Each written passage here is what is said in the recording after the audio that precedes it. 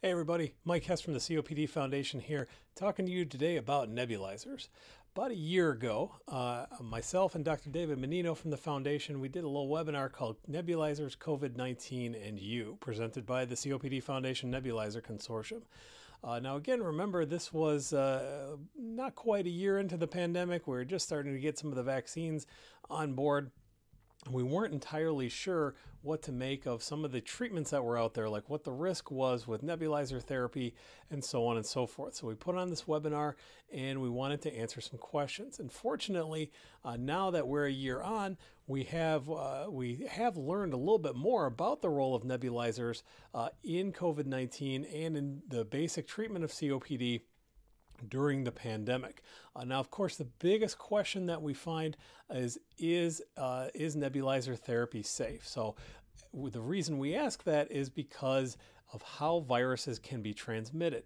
We can see the slide from the presentation here where we have somebody who may have a COVID-19 infection who exhales or coughs or all that sort of thing, and we get small particles called aerosols that stay up and float in the air for quite some time. Then we get droplets that go down onto surfaces. Now we know these days COVID-19 is very often transmitted by these aerosols. And so what else creates aerosols? Nebulizers. It's called aerosol therapy after all. And so our big concern for a long time was, can COVID-19 be transmitted by aerosols either escaping from the back end of a nebulizer, or as you breathe in and then exhale again, is that going to cause a lot of viral spread? And the answer at this point, due to a lot of the research and experimentation from groups like the Nebulizer Consortium and other groups who are participating in that, is that the risk in the household setting does seem to be pretty low. We still have some concerns. A lot of my colleagues who are working in the hospital are still very nervous about those kinds of issues, and we're going to talk about why in just a second here. But the overall message here is that nebulizers are safe to use in the home setting, generally speaking, and we can also find some additional ways to reduce the risk of those people around you, so that you can alleviate your own concerns, minimize your own concerns about whether you're putting people at risk.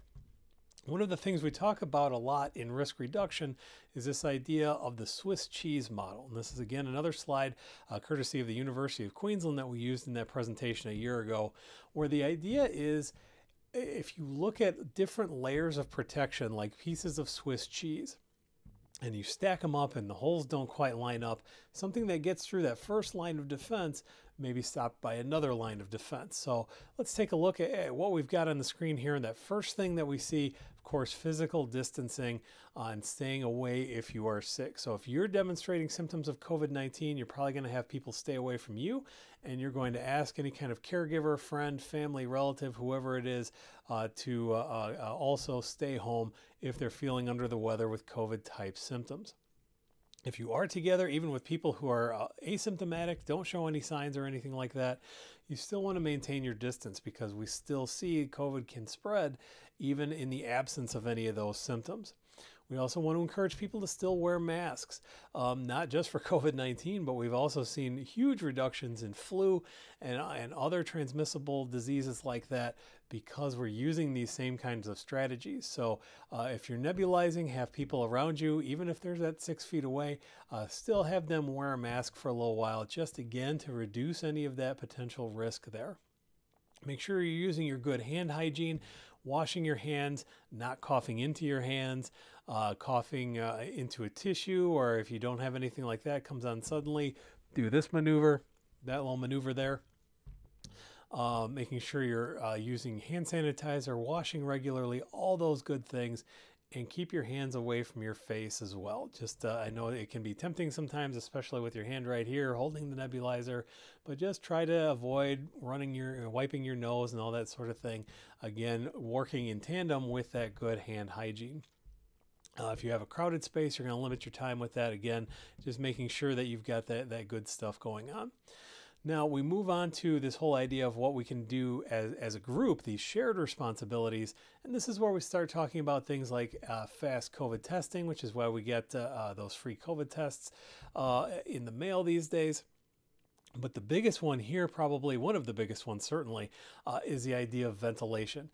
If you are nebulizing indoors, probably a good idea to, if you're able to, open a window, get some fans going, stuff like that. Now, it can be easier said than done. As I'm recording this here in Michigan right now, it's about 22 degrees, a little bit chilly to have that window open and fans running and all that sort of thing. But again, use your best judgment and have all of these layers work together to give you the best kind of protection here. Going down a little bit, again, quarantine, isolation, kind of going along with staying home if you're sick, keeping away from other people if they're sick. But probably the most important thing here is taking advantage of these very safe, very effective vaccines that are available on the market right now. And probably the single most important thing you can do to help stop the spread of COVID. And again, we also have flu vaccines available, pneumonia vaccines available. Make sure that you are up to date on all of those things so that you can keep yourself and your caregiver team, your family members, your friends, your community, all of that safe. So we're all working together on this to make sure that the nebulization experience is as safe as possible and everything, and we're keeping you breathing well as well.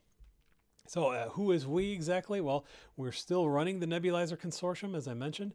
This is a great organization, a truly multidisciplinary, multi-engagement group here.